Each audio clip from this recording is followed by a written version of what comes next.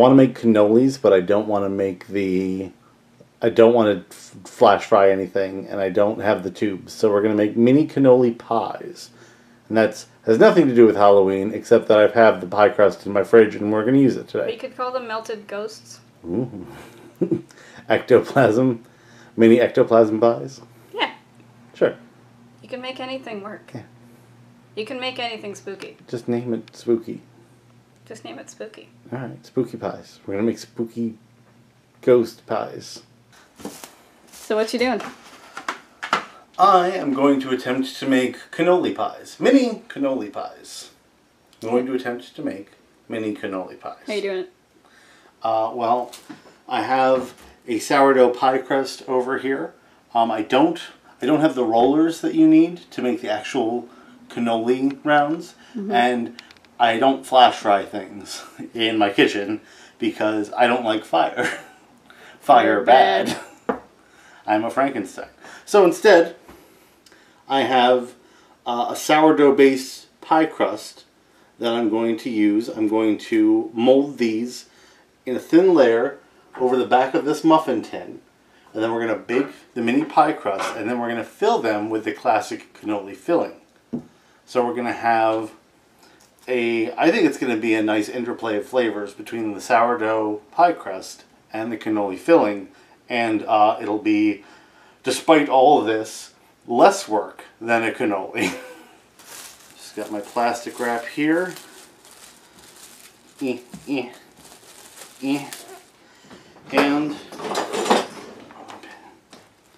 I'm just going to make it... That just prevent it from sticking to the roller? Yeah, so we don't have to over flour it. We're just going to make it nice, thin. That's good enough. So, that should be fine. We're just going to drape it over. And there can be some wrinkles and folds in it. That's fine. And we're going to do that 12 more times. So, let's get to work. The cannolis are definitely a sometimes food. They're very rich. We might have to find some people to give these away to, because I don't know if we're going to eat 12 cannolis. So is your sister. She likes cannolis. She likes cannolis. She might think this is blasphemous, though. Doesn't mean she won't eat them. Be like, those aren't real cannolis, but then she'll try them, and she'll be like, can you make those cannoli pies? I know how this works. I'm calling you out, Allison. You know your sister. Yeah. Do you have a favorite cannoli memory? I don't really have cannoli memories. My family always just bought cannolis, so it was always just part of, like, there was never, like, Grandma's homemade cannoli. It was something that we bought when we were at a bakery where we liked their cannolis, or as dessert in a restaurant that was, like, really Italian. Super Italian. Yeah, not just, you don't do it at, like, the chain Italian restaurants, you do it at, like, the mom and pop Italian restaurants, because they've got the cannoli recipes. I'm not going to say that this is going to stack up against the cannolis you get from, like, Grandma's Italian bakery, but with my kitchen and my equipment, this is what I'm willing to do. So it's preheating. Yep, we're just going to let the oven preheat. What's the temperature it's preheating to? 350. Alright. These are going to be very thin. I want them to be crisp. So that'll probably take, even with the thinness we're going at, it's probably going to be like 20-25 minutes. Alright. Again, we're doing an adaptation. Like, this pie crust recipe is meant for a full pie. Right. We are doing mini pies, so we're adapting on the fly a lot. So, As we do. Seat of my pants cooking. As we do. Yeah. What ingredients do I have? I can make something that tastes. Something that tastes. Something that tastes. I didn't say tastes good. I'm not going to overpromise. Has a taste. I'm going to make something edible. That's good. That's my goal. That is good. Well, given where I started as someone who cooks, making something edible was like a step up from what I used to cook. I have fond memories of the fire. It was not a big fire. It wasn't a big fire. My wrist is already hurting from kneading the dough, so that'll be fun later when we're 3 recipes into this shoot. I believe in you. Yeah, they're coming out really nice. Just drape it around. So this is, as you can see, we're not concerned with them being perfectly measured or pretty. No. Just drape them over, and they should bake into little cups.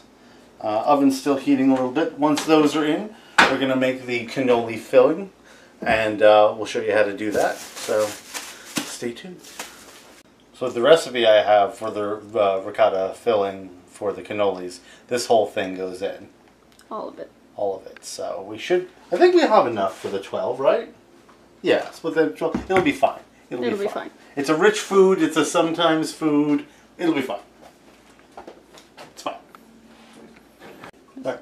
So we set the stove, I'm going to check on it in 15 so that we don't, because we don't want it burnt. We just want it, we don't want it too soft and we don't want it burnt. We want it right at the crusty pie level of things. I don't know how long it'll take to reach the desired crispiness of the pie at this thickness. So we're going to check it constantly after 15 minutes to make sure we don't burn it and make sure it's not, we don't want it to be too soft and bready either. So we'll check back on this. But for now, the filling.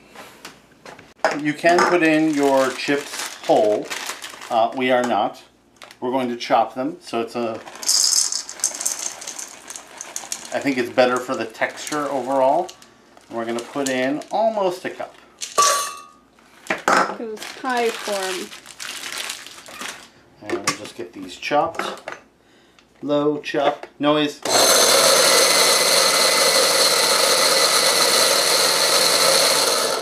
There we go. So, you can put these in any order. So that's almost 1 cup of chocolate chips chopped.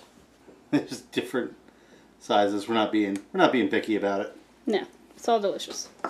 1 cup of confectioner's sugar. This is why they typically like pre-measure their ingredients on the cooking shows. So you don't see them struggling with the bag like a dildo.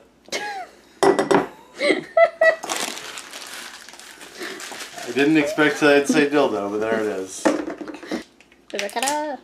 Oh, it's broke. Oh. Oh no. Don't stab the ricotta. Stabbing the ricotta, but gently. The full tab broke. This is the best solution I have. I feel like it's not. Listen, I'm doing my best.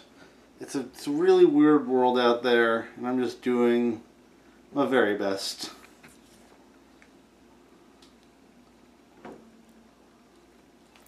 want to put just a little cinnamon in there. Just a sprinkle. Like if you go, like even half a teaspoon's too much. Just a sprinkle. So what next? And now we mix. Just get it all, just want it all to be about the same consistency in the end. So. I'm very excited about this. This is going to be delicious. Like worst case scenario, let's say the pie crust sucks, we just eat this with a spoon. That's true. Then it's cannoli dip. Yeah. Okay, we've put in the rest of our cheese. And we have a nice consistency, a nice color. Let's do a taste test. And you will be my guinea pig. Did you die? I did not die. Huh?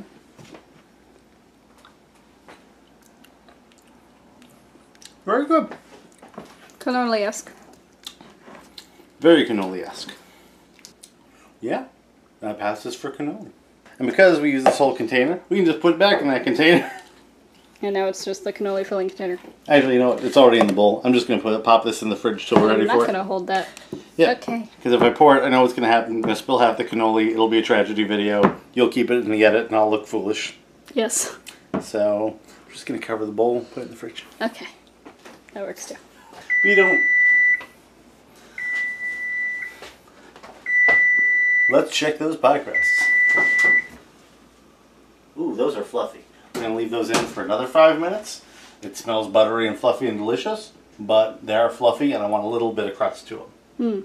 Does smell really good though. It does. So let's check on them again in 5. Any more in there and these guys are going to get burnt. They're still a little fluffier than I was expecting, but that might end up being good. Yeah. So made little bowls. we're going to let them cool. Hopefully they'll crisp up a little bit as they continue to cook outside the oven. And then we're going to fill one with our... I know. Stop it. Then we're going to fill one of them with our cannoli filling. Yay! Inanimate objects, man. They never listen. No.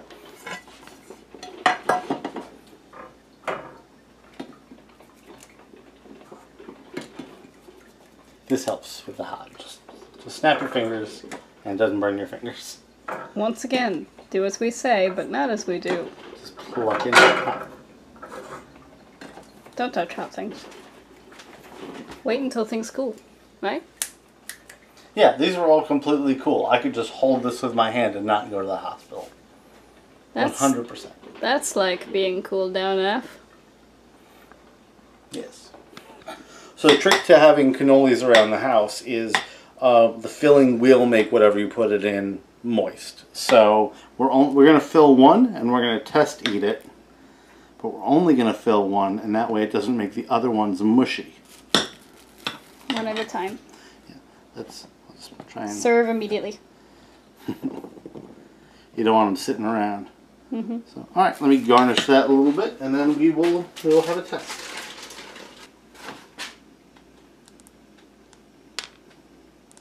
Garnish.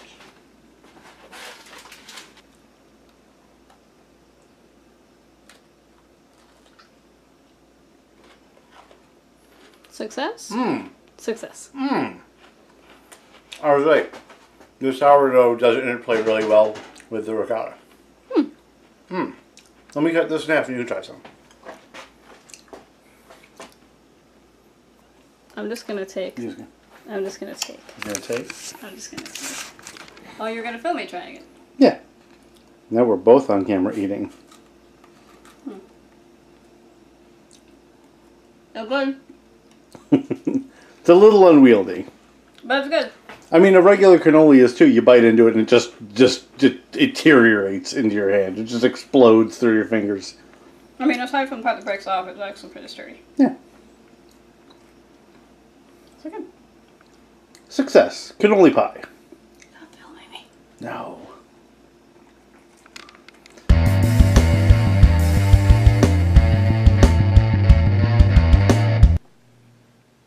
You are gorgeous. Cut. Look at your face. Look at your face. Oh, Cut. so beautiful. Cut. I will cut. I'll cut as soon as I'm finished capturing your beautiful face. No, not now. Not now. Why would you start now? The cling wrap. The cling wrap's betrayed me. Hello. I'm making mini cannoli pies. It's going great. Join me, won't you?